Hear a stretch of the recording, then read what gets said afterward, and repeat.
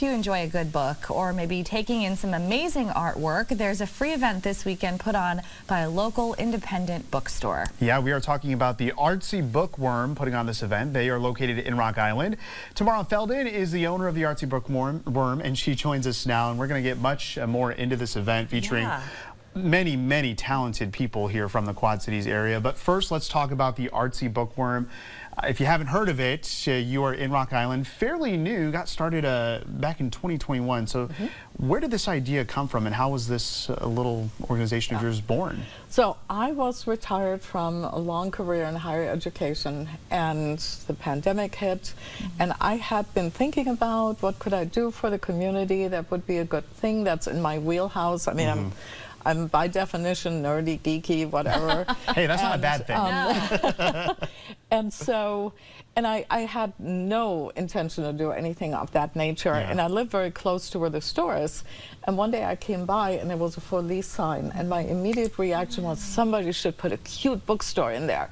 Because in the pandemic, the things that I missed was traveling to museums and bookstores all over the country, right? Independent bookstores that do cool things. And then I came by again and I thought, you know, who is going to do something with that store? And then one day my brain said, maybe I should put a cute little bookstore in there. It is too. And quite a bit of books in there. We're looking at some pictures of the store right now. That's an impressive setup you have. Yes, we have a great selection of books, I think. You were mentioning good books. And we very intentionally carry the kinds of books and the selections that are not found in other stores. So we intentionally serve our Black and Native American interest readers with history, literature, culture. We have a very well curated LGBTQ section. We have a neurodivergent section. So the kinds of things that we hope people want to learn about, and we find that readers are interested. But in other places, it's hard to find these things.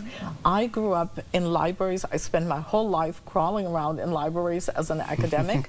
And oftentimes, I found the book I was looking for, and then a little bit over, I found another book that was perfect that the system would not have shown me, right? And I'm always thinking, if somebody comes in and they're looking for a book and they're looking along and they're going, here's something that looks interesting, right? That's who we want to be. And it goes back to representation matters. So if you find a book that fits you, that's perfect. Well, I love to hear you speak so passionately about your business. It's really enthralling.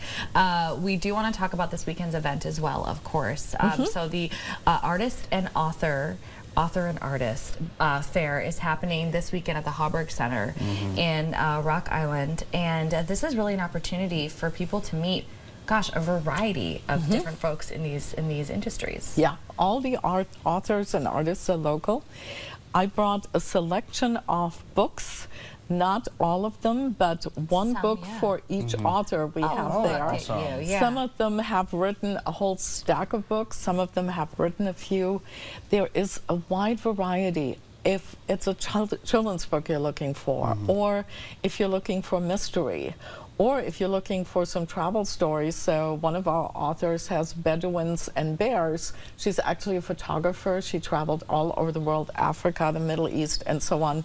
Bedouins and bears happen to be two encounters she had over the years. So that's what she titled the book, right? Sounds like some stories will be told as well. Yes, yes, they're wonderful storytellers there. And so we have the whole mansion full of authors and the whole carriage house full of artists. And we saw some of that artwork on the screen there. What different types of art can people see? Beautiful. There is ceramic, there is photography, there is oil and acrylic painting, you name it, it's there. Some of the artists who were represented at River Sans. We're fortunate to have them there as well.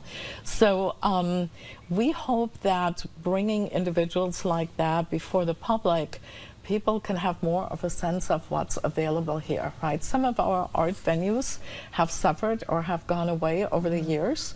And we're trying to say, look, here are some really interesting things. And if you're looking for a unique Christmas present, an original piece of art is really going to be the ninja gift, right?